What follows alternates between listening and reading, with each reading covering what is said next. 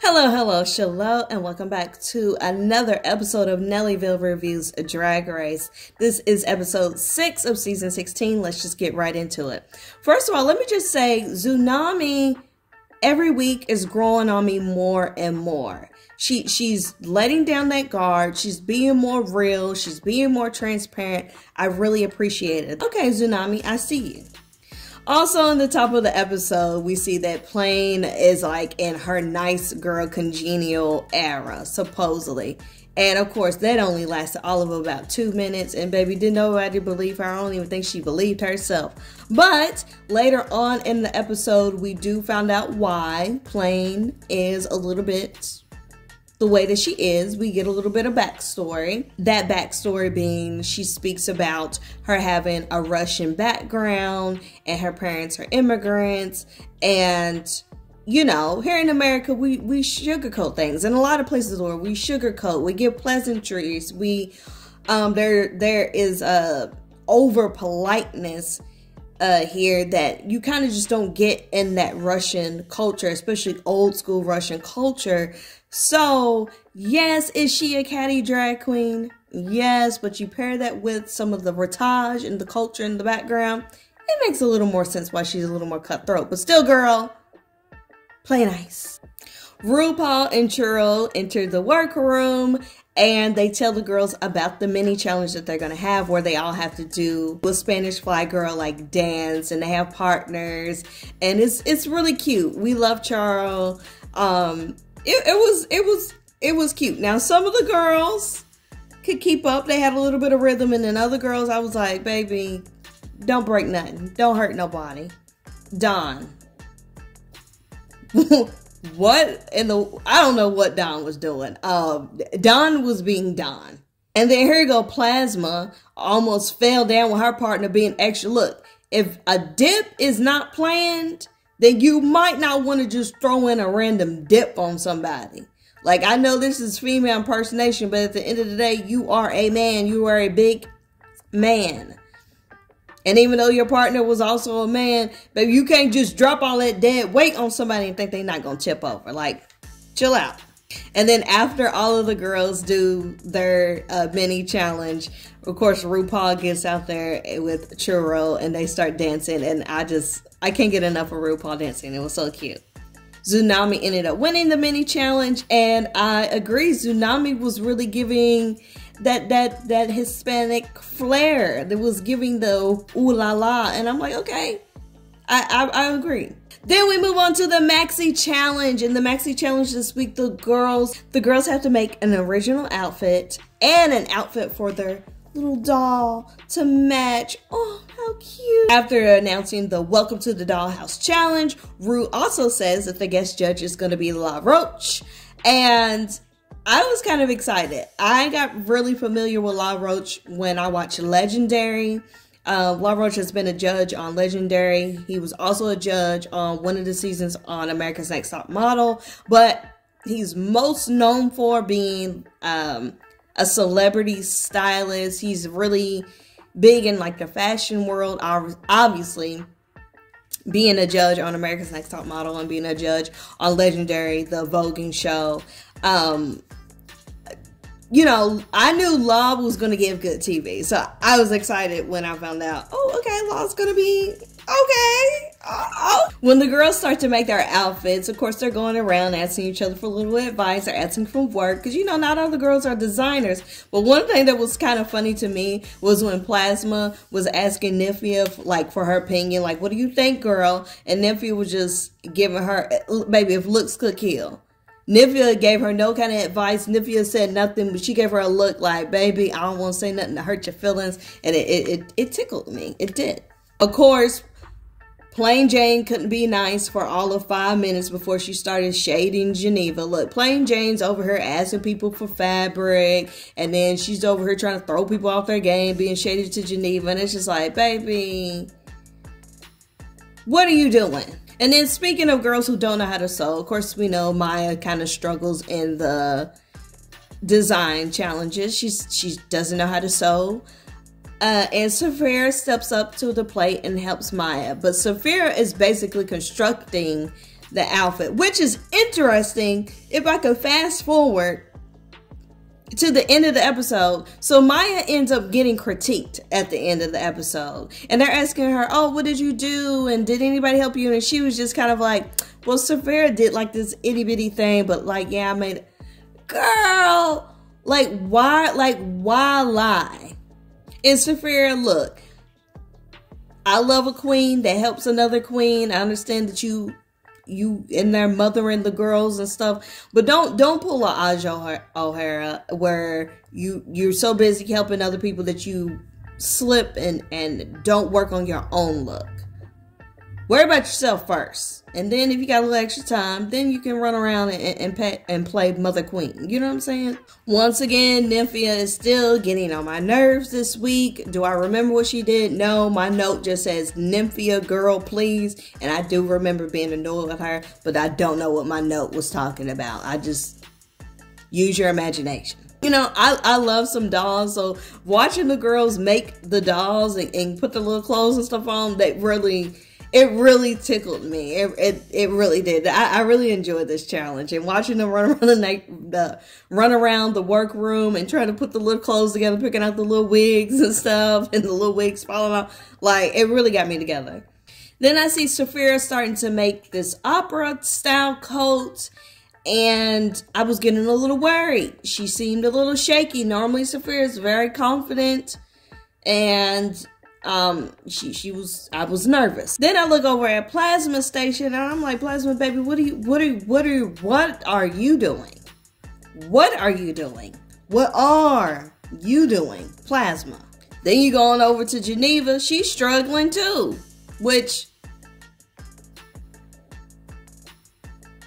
and then this is the moment that I realize, are three girls about to use the same fabric? So Plasma picks this fabric, right? And then Plain Jane weasels her way over and steals some of that fabric. And then I notice that Geneva has picked the same fabric. So I don't know who was first, who was second, who was like, I don't know. But what we're not going to do is, baby, if I see another girl with my fabric, somebody got to change fabrics, because somebody's outfit is going to look better, and I'd be daggone. And we have the same fabric. It's already too much competition. Then we got the same fabric. And then, damn, what if yours looks way better than mine? Plain Jane ends up looking better than all three of them, of course.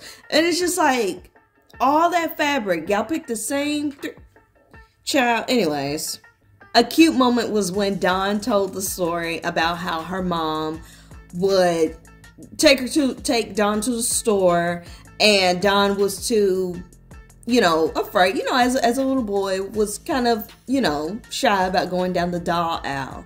So Dawn's mom would go pick out a few dolls from the aisle and then bring them to Dawn to pick out which one. And I thought that was a cute little sweet story. And then Plasma tells the story about how he dressed up as Dorothy for one Halloween when he was like 3 or something.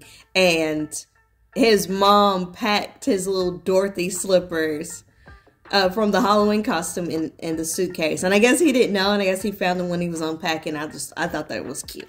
On a sadder side, Plain Jane had dolls, but of course, going back to that Russian background, his dad would take the dolls, and one day, I think he said he came home from school, and Dad had took all the dolls away and replaced it all with like trucks and fire trucks and stuff, and it's just like,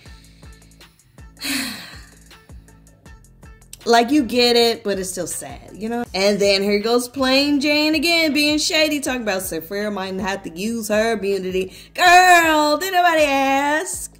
Why you sprinkling? And then it got kind of sad again because Q talked about how he grew up very, very poor, to the point where there was times where he didn't have lunch money even for school, and instead of going to the lunchroom where people could see that he couldn't eat, he would go to his theater and work on his costumes and read over his lines. And I mean, you look, all that extra creativity and all that extra practice and investment in the creativity obviously had paid off in the end. But, you know, it's just, I do like that. I like when the queens share these stories, because I know somebody's going to hear it. These little young people are going to hear it. It's going to give them hope. It's going to make them feel like, okay, if y'all know what I mean. But on the plus side, even though Q grew up, you know, not with the most money, he said that he has a really supportive mom. And, well, you know, a parent's love can really make all the difference, can't it? So now it's time for the runway, aka the Maxi Challenge. And let's get right into it. Before we do all of that, Rue looks good every week, but I was like, okay, I see. So let's get right into the looks of the queens and their dolls. So when they walk down the runway, they do like a voiceover explaining like the theme of themselves and the doll. And it was like really cute or whatever. So the first queen up, we have Tsunami. Okay, look, the look was decent. Maybe if she had a boob, it needed a boob. And, you know, honestly, not crazy about the hair. Not crazy about the hair. The presentation and the delivery were well done. But the doll wig was slipping back. I don't know if that was on purpose or what, but you know, shout out to my big forehead queens. Next we have Saphira. I wasn't feeling the voiceover. She was doing a really weird voice. It didn't say doll to me. It was weird. The dress was pretty. It was a little safe, but it was pretty. But the walk was stiff. I don't know if she couldn't move or what was going on. And once again, I hope that she watches this and decides to invest in a new booby bib. Next up, we have Plasma. Girl, Plasma. I couldn't even focus on the look because you kept fixing the scarf. Let it fall. Lean into it. Okay? Go with the flow. We can't focus on your outfit if you keep trying to just when it fell, it didn't look bad. So you had to know that you trying to fix it looked weird. Just lean into it. The delivery was fine. The look was okay. Then we have Plain Jane. She was another one whose doll's wig was slipping. Make it make sense. This look was good. It gave me Denali.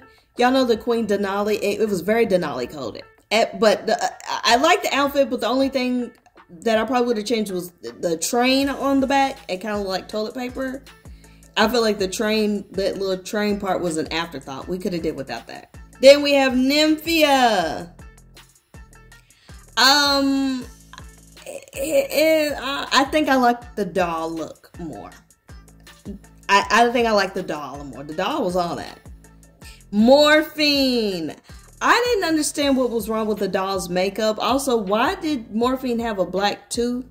I didn't understand. The garment itself was really pretty, but I was a little confused about the makeup on the doll was just very busted. And so was the doll's hair. I don't know what was going on with that doll. But Morphine looked pretty cute. Then we have Maya. Girl. I mean, look. For somebody who doesn't know how to sew, fine. But also, Saphira did a whole lot of your work. So,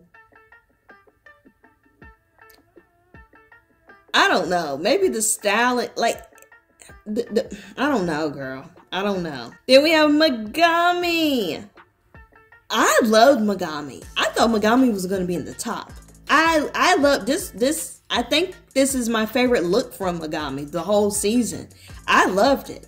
Construction was great. The hair, the makeup, the concept. Like, I loved the little doll. It was great. Everything, yes. Then we have Geneva. I didn't hate the look as much as the judges did. The judges tore her apart. I didn't think it was that bad. They really especially hated the shoes, but I liked her shoes. But, I mean, like, who am I? And I thought the little doll was cute. I don't know, but I mean, when the judges pointed out some things, I was kind of like, well, I guess, but I didn't hate it as much as them. But, whew, Lord have mercy. Dawn. Now we have Dawn. It was a good look, I guess, but it just wasn't my style. It didn't speak to me. The judges really, really loved it, especially La Roche. Which obviously La Roche has a lot more fashion references than I do. And then, of course, you know, everybody has different opinions, you know. I could see why people liked it, but it just wasn't, it didn't do it for me personally. And last but not least, we have Q. Q had a strong package. And what made Q stand out even more, she used a very different color palette than most of the girls. Most of the girls, if not the same fabric, hello, they had a lot of the same colors. So Q was really strong. The doll and her, which it was a design challenge. We knew Q was going to be great. Also, a lot of people were wearing the same type of hair. I don't know. I feel like they were. Also, did anybody else notice that La Roche's makeup was like a little off? I don't know if it was like the lighting or something. Look, La Roche looked great, but it was something was off with the makeup. So when it comes to the part where Ru asked the two girls with immunity, being Saphira and Plain Jane, if they want to use it for this week, Saphira said yes, she wanted to use hers. Now, Plain Jane still has her immunity, which means she's the one and only girl to have it. The judges were pretty shocked that she wanted to use it this week, and Saphira said that immediately after she said she wanted to use it, she regretted her decision to do so. She let her inner saboteur take over, and she just got down on herself when she shouldn't have. Would she have won this week? Probably not, but I think she would have been safe, and I don't know, you used it and it's gone now, so. In good news though, Q finally won a challenge. Poor Q, was in the top 3 and then was in the bottom, and then here we come back for the win. So congratulations Q on winning the whole thing. I think it was well deserved. And finally, because it was some other wins that maybe you should have got, the other people got, that you will, well, whatever. Well, congratulations, Q. And everyone was so happy for Q, which was really exciting. That leaves Geneva and Maya in the bottom 2. Geneva has been in the bottom 2 1,000 times at this point, and this is Maya's first time in the bottom. So it was already pretty clear who was going to go home, considering Geneva had been in the bottom multiple times and this was Maya's first time. So unless Maya completely bombed the lip sync, baby, it was time for Geneva to go. The song that they lip synced to was Janet Control. Y'all know that song. But anyway, so Control by Janet. And which is a great lip sync song. It's just a great song in general. And of course, the flipping queen Maya won.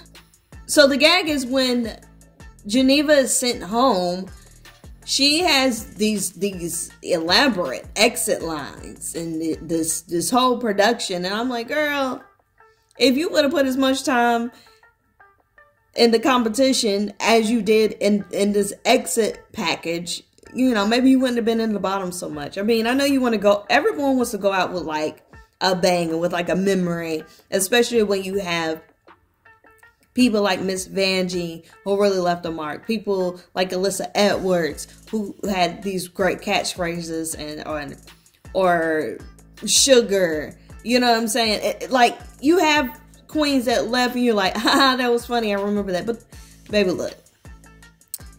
If you're planning an exit line, what are you doing? Like, I get it. You don't want to just leave and not say anything. But I feel like if you plan an exit line, I just feel like you're speaking into existence that you're not going to win the competition. But, you know, I could also understand being prepared. You don't want to leave and Not everyone can think of something on the spot. Yeah. So that is all that I have for you today, Geneva. It was a pleasure having you. And what am I talking about? I personally, I have anything to do with World of Wonder or RuPaul. But no, Geneva, can't wait to see more from you. I'm sure you are going to learn a lot. You're going to take from this experience and blow up anymore. Congratulations to you representing the Mexicano community, representing Brownsville, Texas, representing the South, representing Dreamers. You represent so much, and you did good. You did good on the show. Maybe you didn't make it as far as you wanted to, but you certainly left a staple, and we will see more from you. Maybe an All-Stars or something. And congratulations to Q once again. So finally got that win. I can't wait to see what's going to happen next week. I'm ready for Snatch Game. Can we get to the Snatch Game, y'all? Anyways, I'll see you guys next week. Okay, bye. Oh, bye.